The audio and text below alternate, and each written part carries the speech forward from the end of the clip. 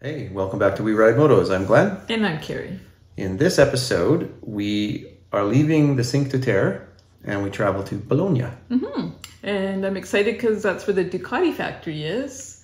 And I booked a tour for us.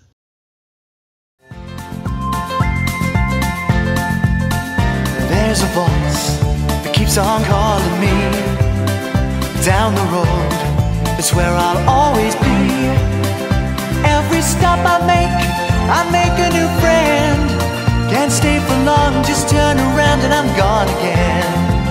Maybe tomorrow I'll wanna settle down.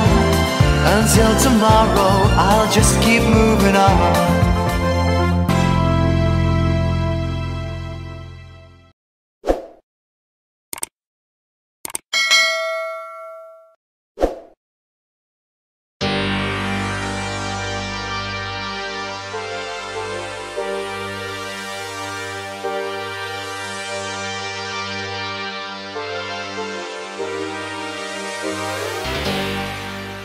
So when we get to Bologna, because we had to leave La Spezia a day early, we didn't have, Carrie had booked our place in Bologna, but we had to make up a night. Yeah. So just on a whim, she got on, she booked us a place, which was kind of like an industrial students or industrial workers camp. It was I don't know, kind of had that Russian era work vibe to it. Yeah, I think they rented, like if somebody came into town to work for a week or a month or something, they just rent in this place. So anyways, we were able to get it for a night. Recording? I think so. Better check. I guess we are recording. I don't want to talk for 20 minutes and then... So then we just went there and we went out for an walk in the evening, and we actually came across a group of people. Now we can't remember if they were touring or it was a club or what it was, but they were line dancing wearing cowboy get-ups in here we are in Italy, and we're from Western Canada where that would... It was very Alberta-like, Very Western Canada-ish in the middle of Italy. And they were actually really good. Yeah, they weren't bad. Yeah. So then we were there one night and we thought, okay, now we can go to our next apartment. And as it turned out, it was quite hilarious. It was right across the road. Yeah.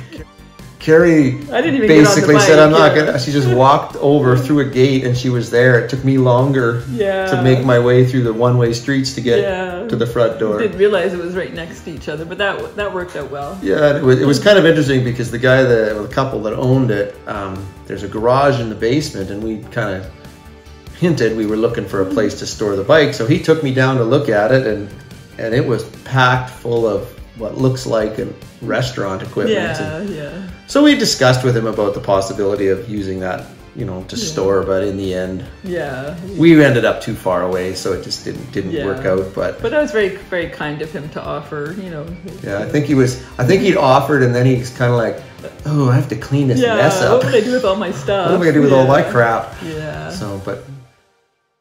And then day one was the Ducati factory. So because Carrie owns a Ducati, she wanted to go to the factory. So we took the tour. And now you're not allowed to have your camera, no pictures in the factory. Obviously, they are doing their, testing. Well, it's the actual Ducati factory. This is where Ducati motorcycles are designed.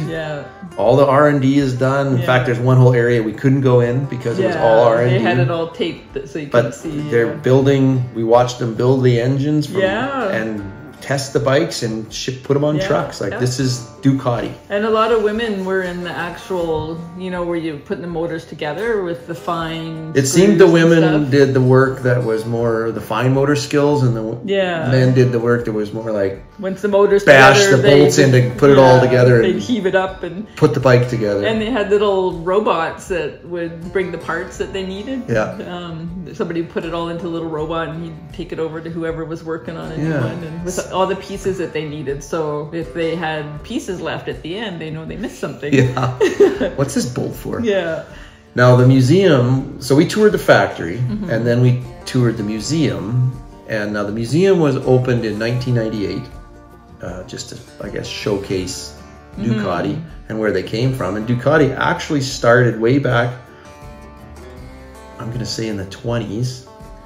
And they started making shortwave radios because that was the technology of the day. And within 10 years, they had thousands of people working. They started with bikes too, didn't they? Like just a pedal bike with a motor on it or that something? Was so they did that, and then when the war came, their factory got destroyed in 1944. And then when they came out of that, that's when they got in. So the new rage was, how do we make mass transportation cheap? So mass transportation cheap was little engines that bolted to pedal bikes. Yeah. And that was where Ducati on the bike. So they made these little bolt-on motors, they made scooters and small cc motorcycles, and that's where they came from. And they basically grew and grew and grew. And yeah, it was quite interesting. It was interesting to see all the different yeah, they went from a bolt-on motorcycle engine to, you know, one of the premium brands of the day, you know, even today, right? Yeah. So I think that took up most of our day. That was a whole day. Time.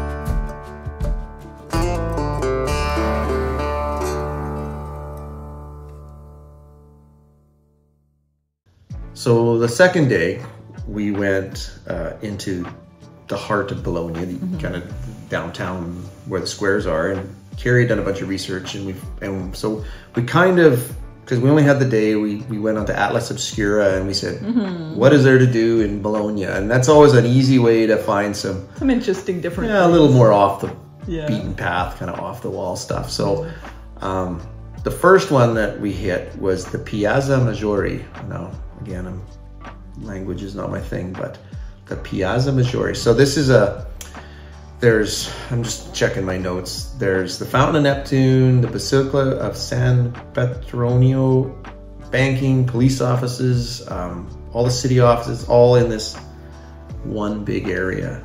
And so the Basilica of San Petronio is considered a minor basilica, but it's quite expansive. I mean, this front was big, and then it just kind of goes all on in the back. And it started construction in 1390, something like that. And it's dedicated to the Saint Petronius. But the front has never been finished. It basically got built to a certain level and they never finished it. So yeah, it's kind of got half done, and they kept expanding. I mean, there's lots of I don't want to call them naves. They're little things dedicated. Oh, for God's sake. Forget that. Anyway, the face has been unfinished. So, but the interesting thing is the church complex wasn't consecrated till 1954. Oh, wow. So started in 1390 and then consecrated in 1954, and then the relics were moved there in the year 2000. Oh, wow. So this thing's been getting built forever. That's a lot of years. Yeah, and way back when they wanted to build it, there was a bunch of other churches and the block and everything that was there, and they basically leveled 8 other churches in the whole street. Wow. So they could start building this. That, yeah. So, you know, that's... So in the square as well is the statue, or Neptune's fountain statue, and it was built in 1563, or started in 1563 to 1566, and it was to commemorate the election of Pope Pius IV. Oh, okay.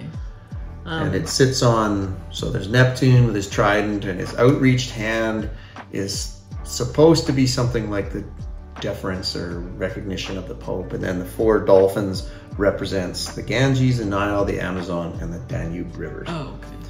And then the trident is the inspiration for the Maserati car symbol. That's interesting. And then there's the Atlas Obscura Yeah. side note of... So the sculptor sculpted this, but the Pope was not happy with the size of the boy parts on the on the statue, so he was told... He was intimidated by Neptune's... Maybe. Neptune. He was told to make it smaller, and... So he did. The artists don't really like to be told what to do, but he did. But from a certain angle... So the outstretched hand, right? And the thumb is sticking out.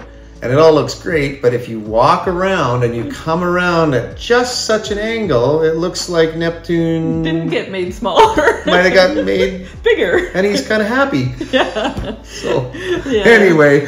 So that was kind of the artist's way of kind of getting back, I guess, of being told how to change its statue. Oh, yeah. These artists, they... Some of the stories are quite interesting.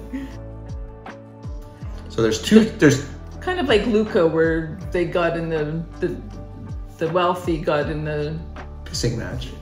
Yeah, I'm building the towers. I'm not sure how many towers Bologna had at one time, but a lot. But there's just 2 left.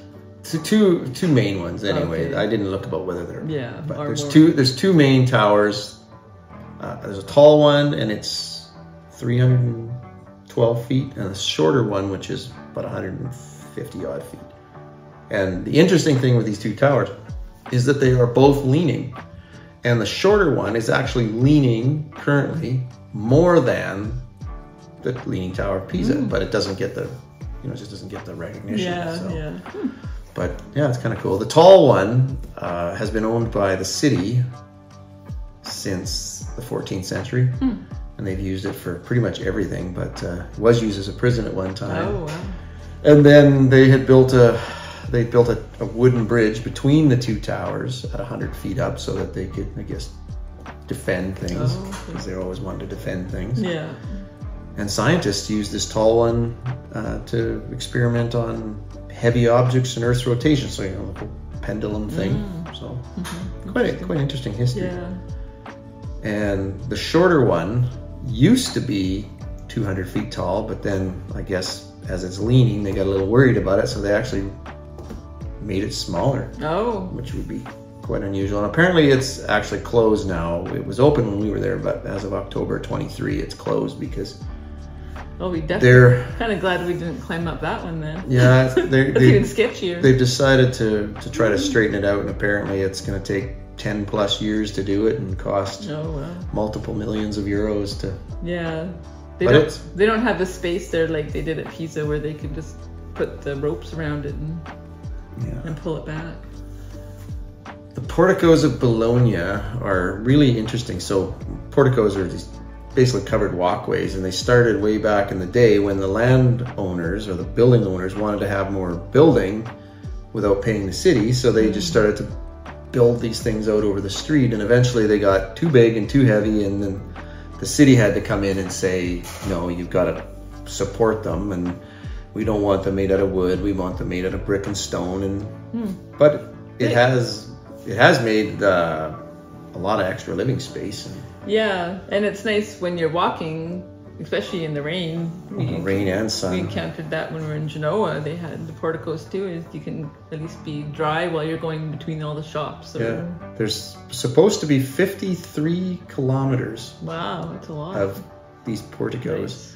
And the longest is 4 kilometers, one continuous portico, and it's used in an annual procession to one of the churches, I think San Luca might be. But the interesting thing is it's a processional that's used in an annual event, and it has 666 arches. Oh, so here's that's funny. Yeah. Here's the artists playing games, or the architect playing. They like to get all playing that kind games. Of stuff in. Bologna also has canals in their city which are less known. And one of the Atlas Obscura things was to find some of these. So we actually Atlas Obscura, you just hike down and you wouldn't even know you're on a canal, but there's a little door and you open the little door and look out and there's the canal. So that was one of the interesting ones. There was another one with 3 arrows that had been shot into, I guess, one of the old porticoes, but it was wooden.